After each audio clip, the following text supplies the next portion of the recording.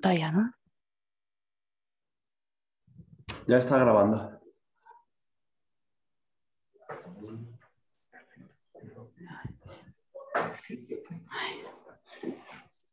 Okay, thank you very much. Good morning.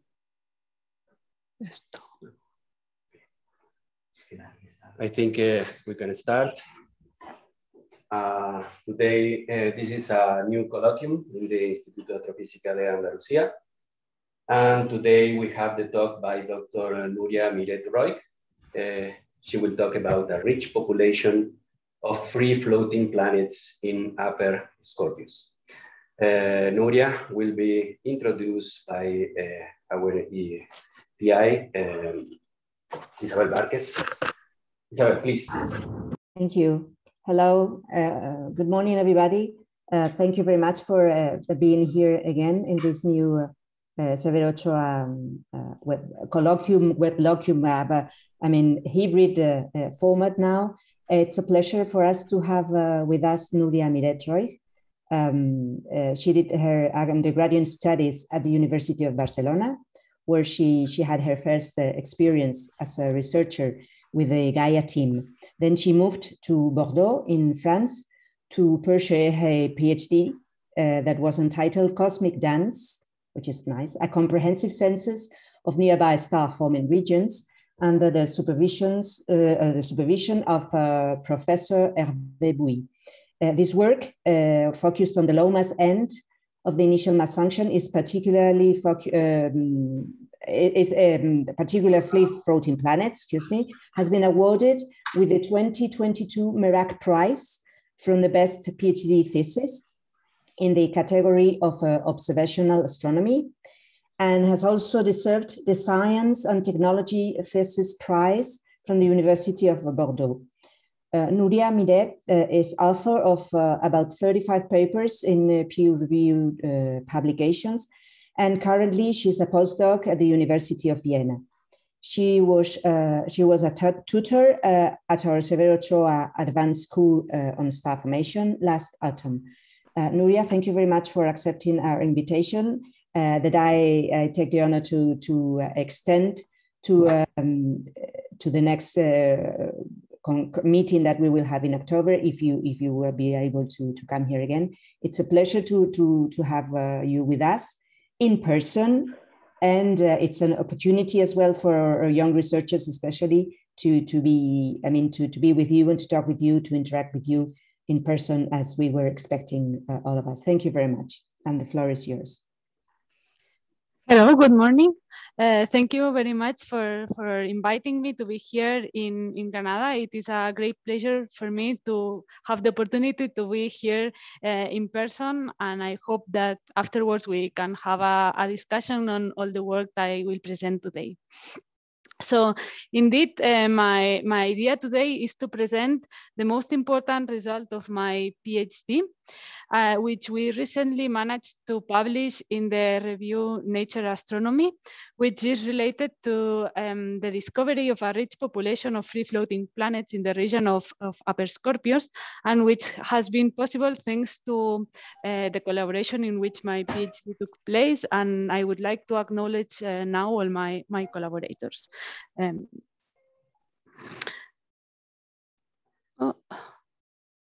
Okay, so I would like to start this presentation by mentioning the key ideas I will discuss today and I will present today. So first of all, I will present the discovery of a rich population of free-floating planets. I will explain you the research that we did that led to this discovery.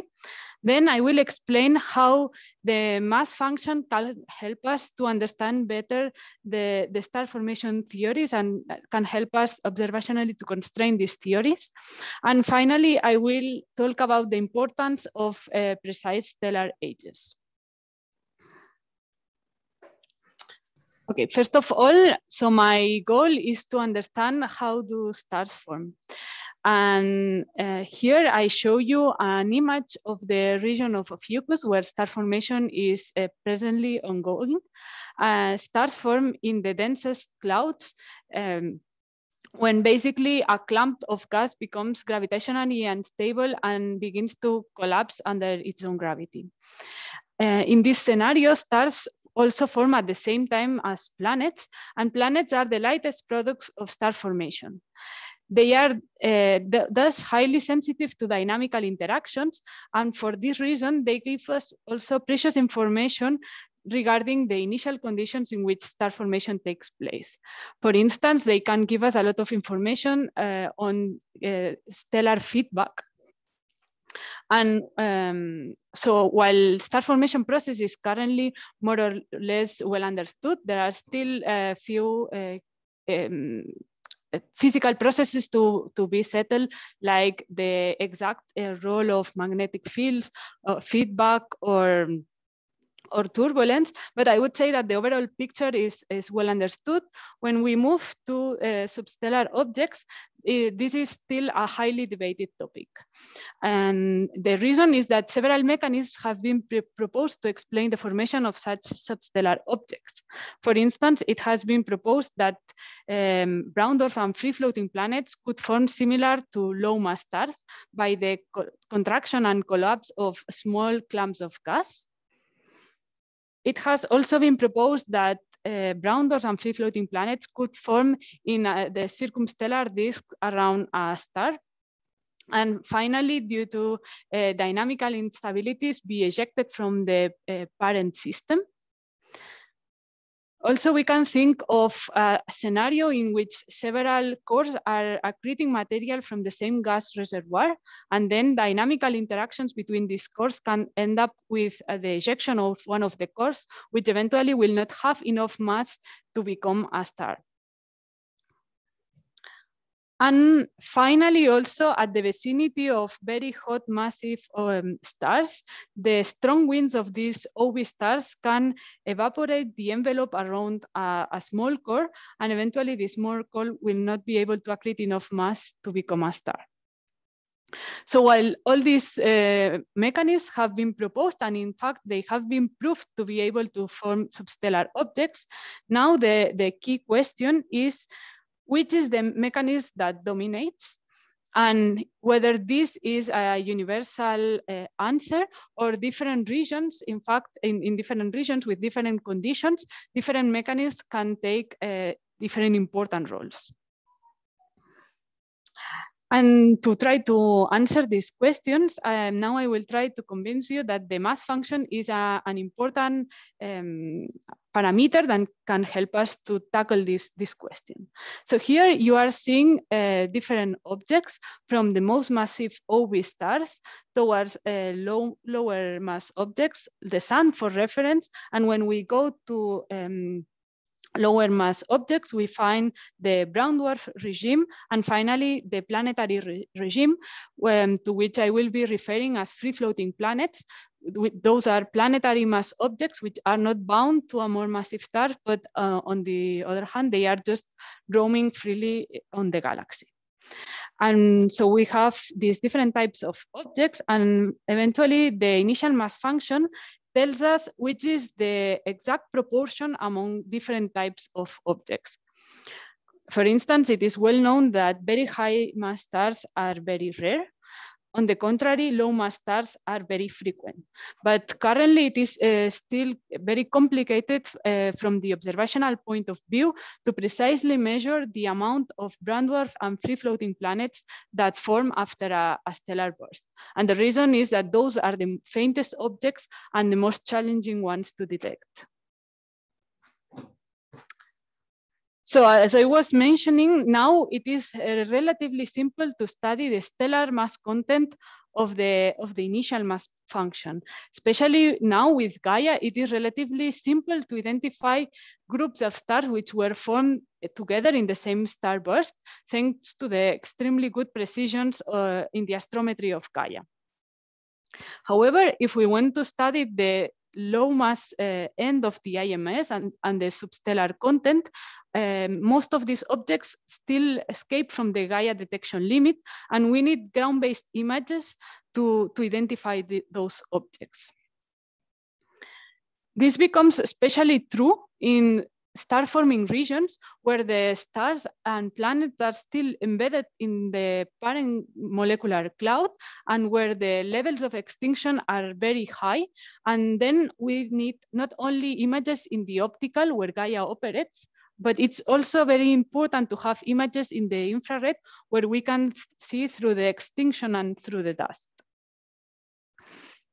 And this is exactly the idea of the Cosmic Dance project. This was an ERC project from Hervé Bouy, my PhD advisor, and this was also the idea of my PhD. So basically, we did our own observations to provide catalogs of nearby star-forming regions.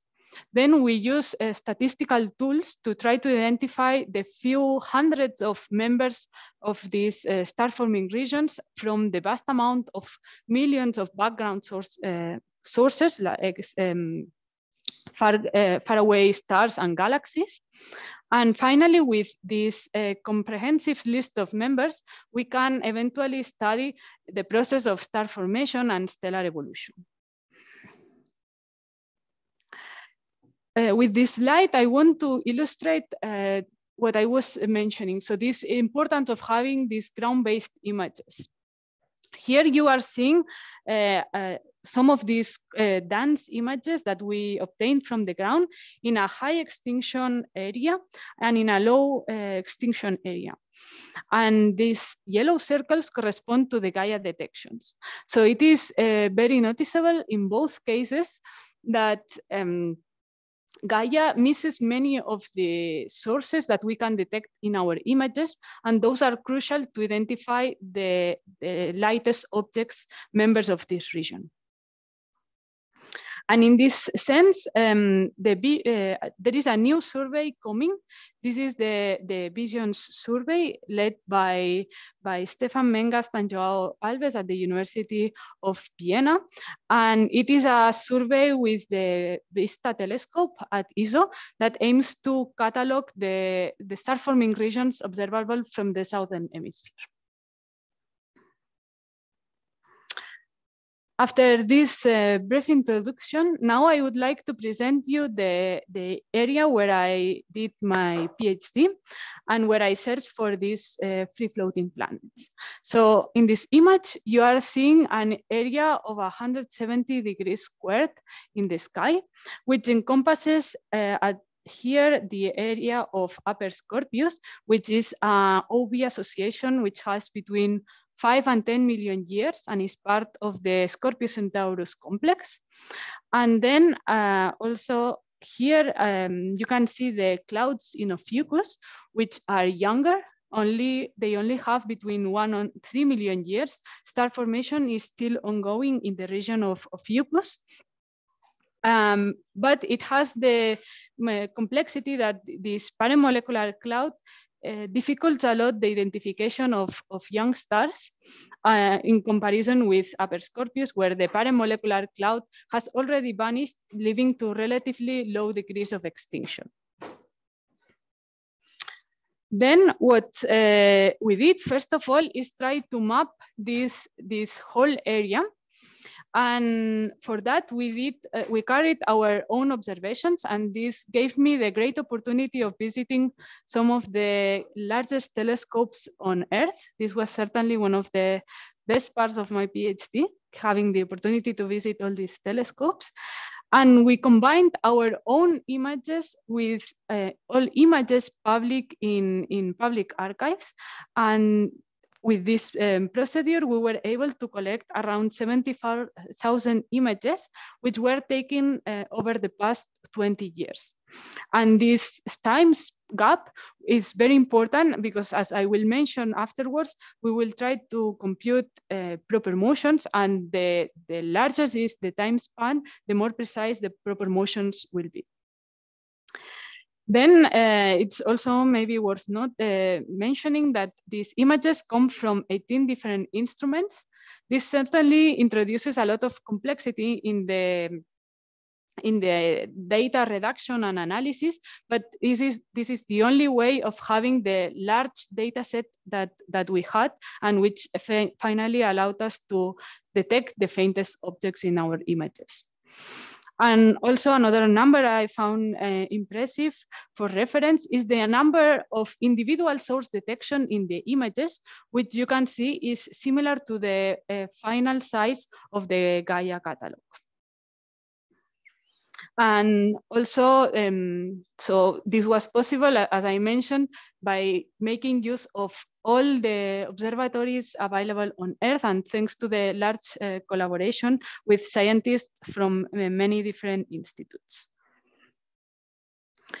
Then with these images that we reduced and analyzed, we built what we call the dance catalog, which contains finally positions, proper motions, and multiband photometry, both in the optical and the infrared. And our final catalog contains 26 million sources. We combine this dense catalog with the Gaia catalog in the same region. And the Gaia has the advantage that has a more precise astrometric solution. Also, it has the great advantage of having the parallaxes on top of the proper motions, but it only has optical photometry and doesn't have photometry in the infrared. Finally, we also considered the Hipparcos catalog, but this was just to have the most complete census possible and to include the giant stars in this star-forming region. And for instance, the giant star Antares, it's too bright to be observed with Gaia, it saturates. So to have a final complete catalog, we also included Hipparcos. But it's important to say that the bulk of the analysis was done with Gaia and DENS. And then here you are also seeing a diagram where it shows the precision in proper motions as a function of the magnitude. And what is clear here is that for bright stars, Gaia has the best precision possible. And we use Gaia proper motions whenever they are available. Here, the advantage of DANCE is that it still can provide us proper motions 6 magnitudes deeper than Gaia with relatively good precisions. And all these sources will be fundamental to finally identify the substellar objects in these regions. So this is where the power of this ground-based effort is.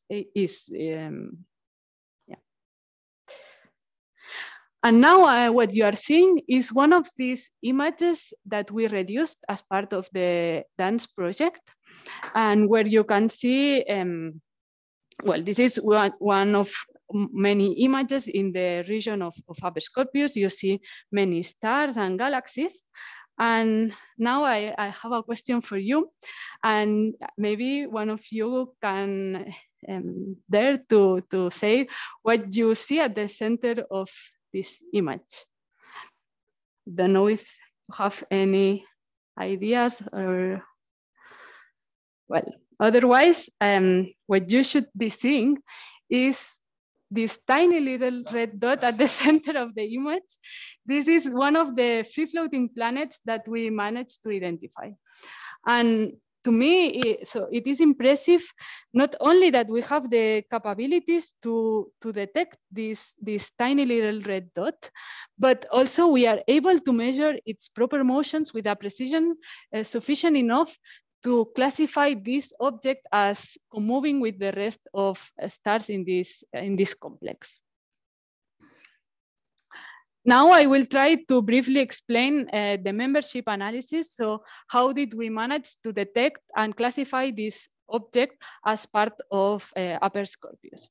And basically our membership algorithm is an expectation maximization tool which classifies independently the field and the cluster population. And this algorithm was developed by Luis Massarro and Javier Olivares. And basically it models the field population with a Gaussian mixture model, both in astrometry and photometry. And the cluster population is modeled with a Gaussian mixture model in astrometry, as you can see here, plus a principal curve in different color magnitude diagrams.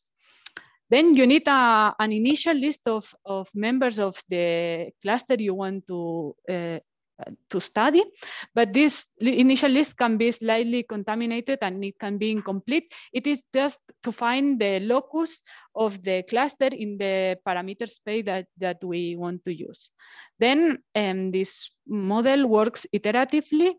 First, you compute the cluster model. You compute membership probabilities for all the sources in your catalog, and you classify them between cluster and field members. And finally, once you have the new cluster list, you can update the cluster model and continue this process until the algorithm converges. This approach has the great advantage that it allows us to combine into the same analysis all the information that we have. That's to say, we can put into the same box all the astrometry and photometry information. We can also account for the uncertainties in these observables. And finally, we can also take into account sources which have complete information. That's to say, sources which may have optical photometry, but not photometry in the infrared or the other way around. Then what we did is apply this membership algorithm to the catalogs I have just presented. And finally, we found 3,500 members of this big region, which is Upper Scorpius and Ophiuchus here. And from all these members, between 70 and 170 have planetary masses. Those are the ones we call free-floating planets, and are those identified by red circles in this image. And you can see that they occupy both the region of Upper Scorpius and Ophiuchus. Then we took this new membership analysis of this region and obtained the magnitude distribution. This magnitude distribution has the great advantage that is a direct product of observables. And thanks to the large number of statistics, so the large number of members that we found in this association, this magnitude distribution, you can see it has a great level of precision. And then we can study all kinds of features in this magnitude distribution. I find especially interesting this dip at planetary masses. This dip is one of the first times that it has just been discovered very recently. And I think the fact that we observe it in Upper Scorpius, which is a very young region of less than 10 million years, it probably indicates that this dip should somehow be related to the formation or early evolution of these objects. And also, we can start to pose new questions, for instance, whether this dip is related to different formation mechanisms, or whether this is indeed the real frontier between brown dwarf and planets. So currently the definition of the boundary between brown dwarf and planets, it's in terms of masses, and any object beyond 13 Jupiter masses is considered as a planet, and anything above is a brown dwarf. But maybe this dip would indicate that in terms of formation, the boundary would be at a different position. Then for comparison, here we are seeing the magnitude distribution that Gaia observed in the nearby solar neighborhood in a bubble of 100 parsecs. And you can see that also in this sample, there is a dip at these planetary masses similar to the one we observed. The difference is here we are observing stars of all kinds of ages, because this is considering all the objects in a 100 parsec bubble, whilst the previous slide I was only showing young stars. Then we can also compare the magnitude distribution in Upper Scorpius with previous studies, which already showed that free-floating planets are very numerous. So here we are seeing a previous study in the same region of Upper Scorpius, also in Sigma Ori, and in this open cluster NGC 1333. In all cases, we see that free-floating planets were numerous, but I think the great advantage of our new study is that it provides a way larger sample. You can see that we gain an order magnitude in the number of members in this region, which helps us to better constrain the precision on this magnitude distribution and allows us to statistically obtain more robust conclusions on this region. Then we want to convert this magnitude distribution into a mass function. But this transformation is not it's not obvious and it's not trivial, because we need to rely on evolutionary models. Here you are seeing a color magnitude diagram where I have overplotted the models at 3 and 10 million years. And you can see that only with a 7 million year time difference, an object of 0.01 solar masses would go from this position here down here. So it moves quite significantly only with this 7 million year time difference. And this means that if we don't know the age precisely of this region, we automatically will have an uncertainty on the masses inherited for this reason. So taking this limitation in mind, we still computed individual masses for all the stars, and we measured the mass function. So here, the top panel shows again the same magnitude distribution we already commented. And in the lower panel, I am showing you the mass function of this region, taking into account so here the lower and upper envelope correspond to the lower and upper limit in the ages. In this case, taking into account an age between 3 and 10 million years. Still, with this age uncertainty, which is inherited in the mass function, this is a relatively precise mass function compared to previous results. And also, it's worth saying that at high masses, the slope of this mass function is compatible with Salpeter slope, similarly to what has been observed in many other regions. And it is also important to mention that at low mass, we observe a high fraction of free-floating planets, and we estimated a very low contamination rate using synthetic data. So we estimated a low contamination, which has now been proved with spectroscopic observations, as I will comment in a few slides. But this small contamination means that this high fraction is true. And it is in fact just a lower limit because we are likely missing the most extinct objects in this region.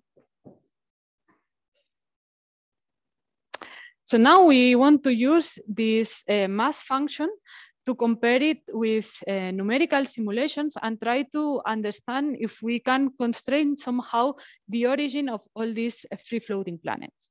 So here in red, I show again the same mass function, and the two black lines indicate the results of numerical simulations. In one case, the stars and planets are mainly formed by only core collapse.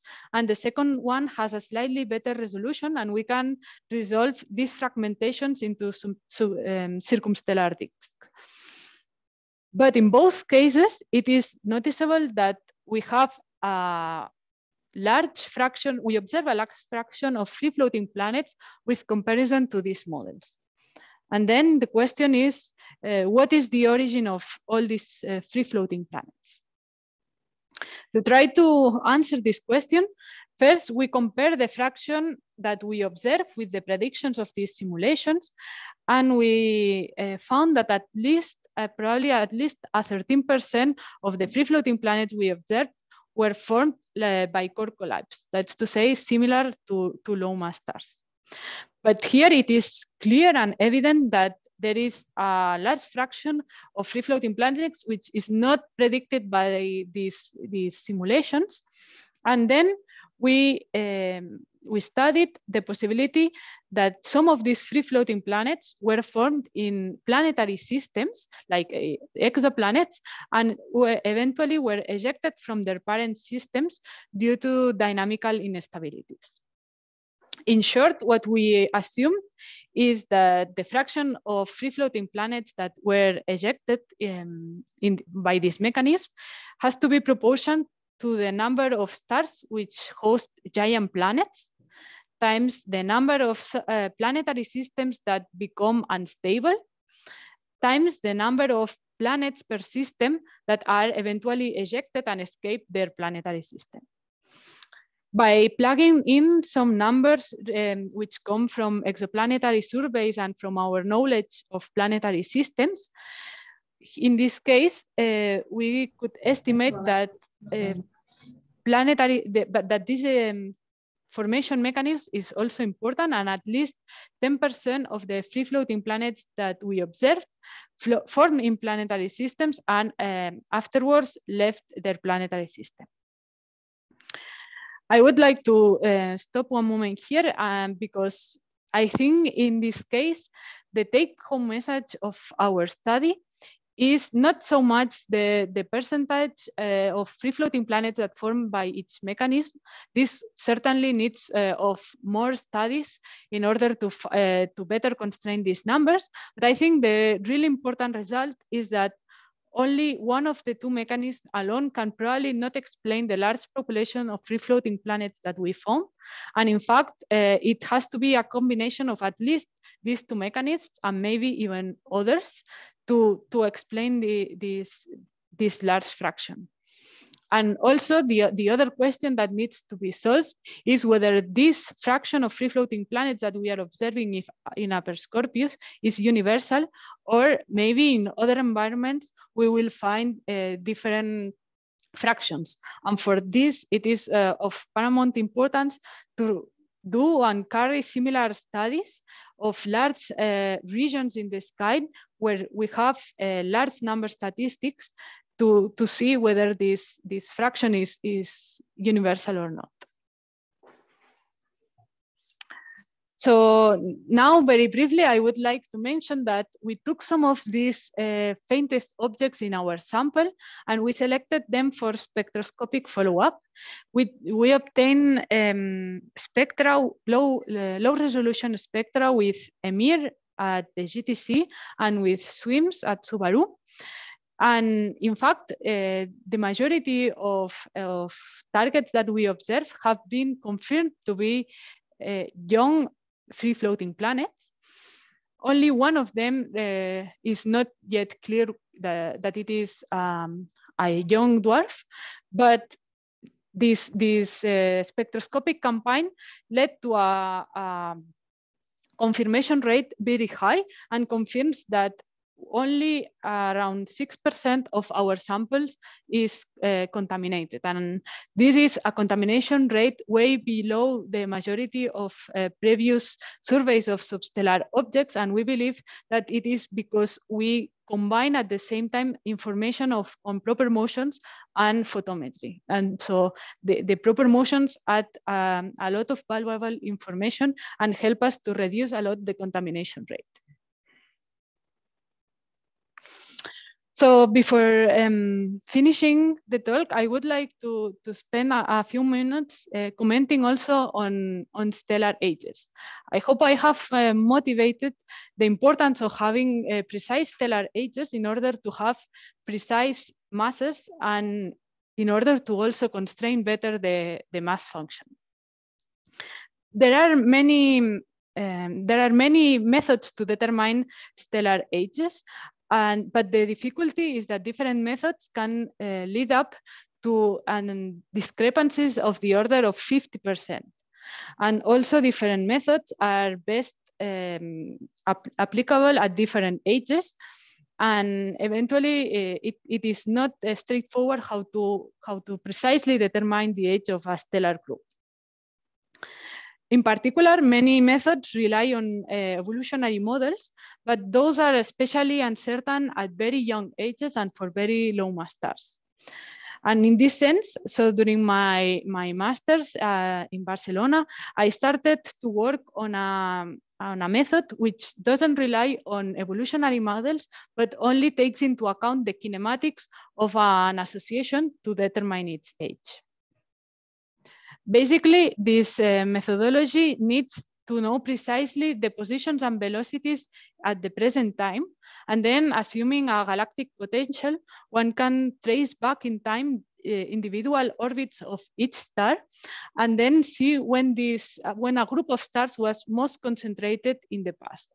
And at some point, one can define the time where the size of this association was smallest as the age of the association. This method was used before Gaia, but the uncertainties were very high because the samples were quite contaminated, and also the precisions in the astrometry and spectroscopy were not enough for this method to be successful. However, I think this picture is starting to change now thanks to Gaia, because we have samples which are much more precise. The contamination rates of our sample have significantly reduced. And now we can trace back in time the orbits with a much better precision. However, Gaia alone is not yet enough.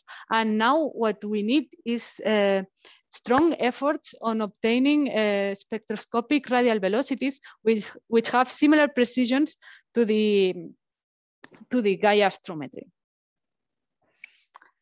During my PhD, I also had some time to test this method on the Beta Pictoris moving group. For those who are not familiar with Beta Pictoris, this is a young stellar association of around 200 members at only 40 parsecs from the sun. So it is very close, and it is very loose also. It is not like an open cluster. And several disks and planets have been detected around members of Beta Pictoris, and this is why it's also very important to precisely know the age of this young local association.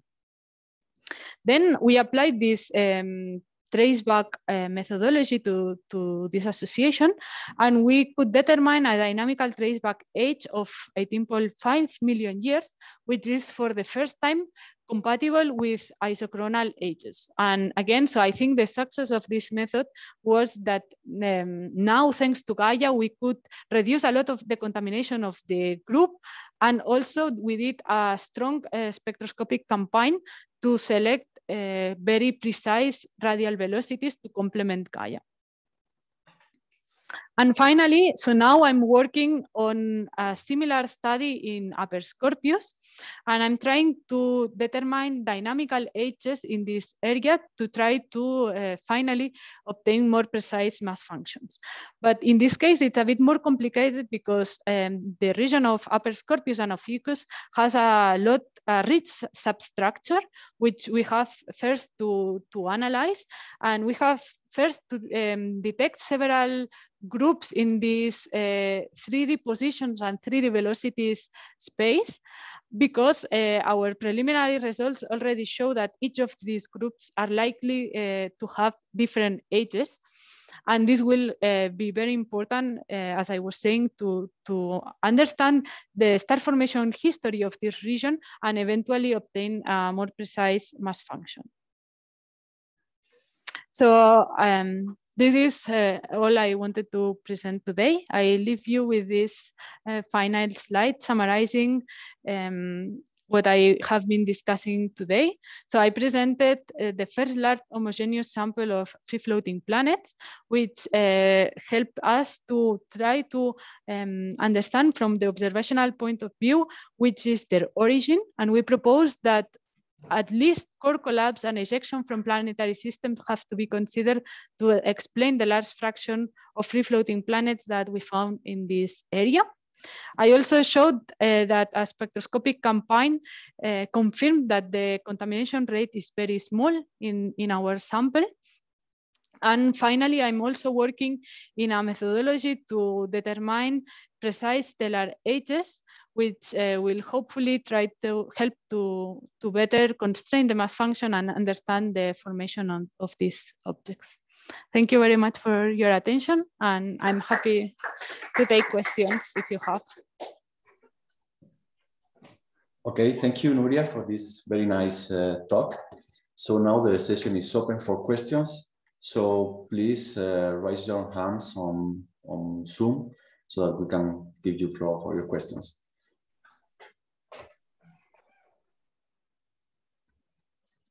Okay, come on, don't be shy. Okay, Rainer has one. So yeah. Yes, I'll Okay. approach here. So my question was, so to clarify again, so you need core collapse and ejection. You said you need a minimum of 10% for both of those.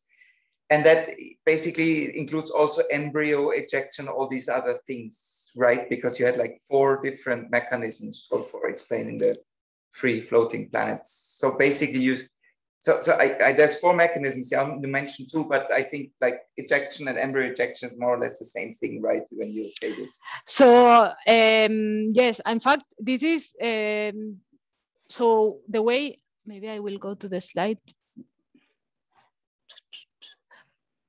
Yeah, here. So yes, so here the way I constrain this value is by comparing with numerical simulations. And here it depends on the physics they put in these numerical simulations. In this case, the ones which I used to compare, in one, they only have the resolution enough to see core collapse. And in the second one, they also see this fragmentation. To my knowledge, and I have to say I'm not an expert on these simulations, but to my knowledge, they didn't directly include embryo ejection. This is something I would need from the numerical simulation point of view to have in order to compare. But sure. So how these simulations, how much can we trust them? I mean, this is not, this is not like a critical, my question is, I know it's the only way of kind of assessing it, but do you think they're mature enough? I mean, for me, it's not surprising, the finding. I think it makes a lot of sense, but still, I mean, these simulations, we all know they're always limited. Yes, sure. And also I come from the observational point of view, so I would have a tendency to trust more maybe observations to simulations just because I know them best. But I think in this, at the stage where we are now, so there's a lot of work to do from all of the sides, I would say. From numerical simulations, I would ideally like to have simulations where they include not only, as I was mentioning, core collapse, but other formations like you were mentioning embryo ejection. But ideally, it would be excellent if they can manage to also include planetary, if they have the resolution enough to have protoplanetary disk formation, so they can not only resolve these fragmentations, but also core collapse. This would help to put all the mechanisms in one single simulation and then compare the final results to our observations. Do you think is there any chance to test, I hope my question, is there any chance to test, for example, ejection observationally to trace back a planet to its origin system? And this is also a great question. Here, the problem is that, so now for these free floating planets that we obtained, we have their positions and proper motions, but we are still missing the parallaxes and the radial velocity. So I don't think we have, they are too faint to have these pieces of information. And eventually, I think those are quite important for this kind of analysis. So you could maybe try to do this in 2D, but I think that the level of uncertainties that you would have is very big, and I'm not sure how confident you could be on the results.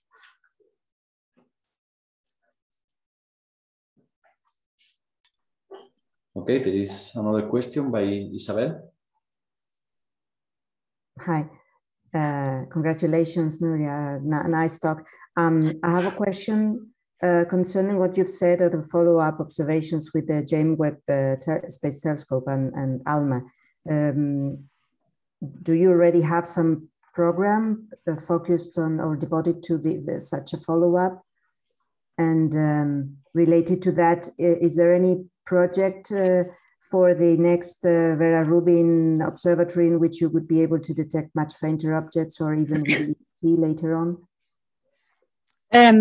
Yeah, so it's great that you asked this, because this morning I submitted an ALMA proposal for trying to characterize, in fact, these free-floating planets. So the idea would be to try to see if we can detect disks around these free-floating planets. So far we have already detected some of them to have an infrared excess. So we believe that some of them have indeed disks, but with ALMA we would be able to first confirm the presence of the disk, and maybe by measuring ideally the mass distribution, we could compare it to the stellar content and the stellar type of disks that we find in stars. And this comparison would also be very important to try to understand the origin of these planets. For instance, if we find similar fractions to the fraction we find for stars, this would indicate that probably these free-floating planets formed in a similar way to stars.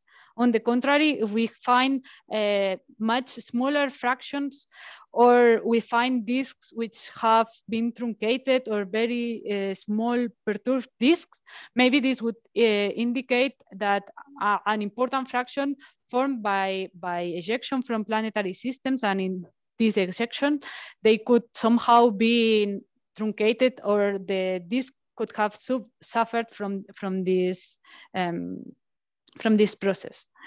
This is maybe regarding ALMA, and regarding the James Webb. So we don't have any proposal yet, but we will try to submit one for the next call that they will open. And here, I think James Webb can help us a lot to study the atmospheres of these objects. So now with the low resolution spectroscopic campaign that we have, this is in fact very low resolution. We only have the continuum, and this is just used for confirmation. So it allows us to confirm that they are young and they have planetary masses, but we don't have the resolution for knowing the composition of the atmospheres. And here it would be very interesting already to characterize the abundance of these objects, and also to compare it with planets which are part of planetary systems, because again, this could give us information on their origin. If they have similar composition to the exoplanets in planetary systems, that maybe could indicate that the origin is somehow connected. Okay, so may I have another question? Yeah, sure. It is related just with the 2 slides later. So 2 slides here. Yeah, so that one, when you trace ages dynamically. So it's just a question of ignorance. Is it enough to calculate the minimum distance between the objects to be sure that they are really bounded? So in fact, this whole strategy is only valid under the assumption that the stars are not bound, because we treat them as test particles in a gravitational potential, but we don't take into account the interactions among stars. So this is a very important assumption of the method. And I think in the case of, for instance, Beta Pictoris, this is true because these stars have a very low density. So they are already very dispersed, and so we know that they are not gravitationally bound. But this technique would not be so valid in, for instance, systems which we would know that they are gravitationally bound and where the interactions among stars would be important. Okay, thank you and congratulations. Thank you. Okay, other questions? Someone I think we have wants here to make a one at the question? room. Okay. Can I do it, Francisco? Yeah, sure. Okay. It's related with the spectra that you show on, Yes. on the objects. Yeah. Do you have any clue about what is the composition of the object that produces that kind of a spectra? I need some units here. Yeah, hopefully we will publish this soon, and otherwise I can show you the full spectra. But this is, as you see, it's very low resolution. So here we don't have the individual lines. No. I'm coming from the planetary system. Okay. Stuff. So for me, this is really specific kind of spectra, but it's really incredible that we can find an object of 10 Jupiter masses with the spectra that I should see. That's why I ask. Any clue about the composition of that? So as far as I understand, so we cannot determine yet the composition with this. I think we would need a higher resolution spectra for that. I'm seeing this as a planet. Yes. You're seeing this as a star. Yes. That's fine. Yeah. So I think the answer is that we don't know yet the composition just with this spectra. I think with this spectra you can somehow infer the mass, given that we also know the distance, because we are assuming it belongs to the association. Then we also can know that this is a young planet, but because here at this specific wavelength, we have this particular triangular shape. This helps us to know that this is a young dwarf. Older objects have a more flatter path. And another thing that we use to confirm their youth is by comparing with library spectra in other regions of young and more evolved field stars. So this is the type of hints that we have to know the properties. But again, the composition, I think only with this data, you cannot infer it. I think we would need higher resolution, and for this probably we need the James Webb. So I'm sorry, but I think I cannot know more. But you see absorption bands, so it's probably water absorption or methane, no? No. But in planets, we make this interpretation with reflected. Okay, that object can reflect some. But the point is, so because in planet you have the nearby star, but those are isolated, so you don't have the nearby star. So you only see. No, I think you all. Yeah, exactly. So I think you don't only see the emission. Yeah, sorry, I was not understanding. So you only see the emission from the planet in principle.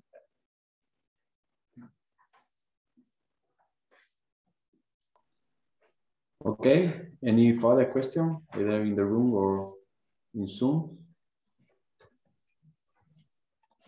I need to say something. Yes. Okay. So for those of you who are still listening in Granada, so please let me know if you're interested on joining us for dinner. So we will be currently 4 or 5 persons. We take Núria out to dinner tonight, and particularly among the young ones, the students. And so please use your occasions to do some networking and get to know someone who's successful. Okay? Thank you. Thank you very much for inviting me in Granada once more. I'm very happy to be here today. Thank you. Yeah, thanks to you, Núria, for this very nice seminar. So we'll a seminar on Tuesday and another colloquium on Thursday. So see you next week. I will stop recording now.